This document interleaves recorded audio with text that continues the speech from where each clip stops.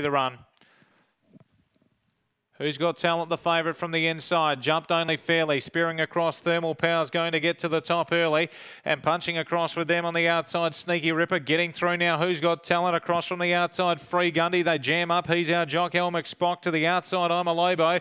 Back in the field is Alex Manelli as they come to the turn with Sneaky Ripper. They go here, there and everywhere and dashing to the top and coming away is I'm a Lobo, and I'm a Lobo goes on to win. Second place, he's our jock. Back to third, there was Elmick Spock and Alex Manelli snuck through for fourth.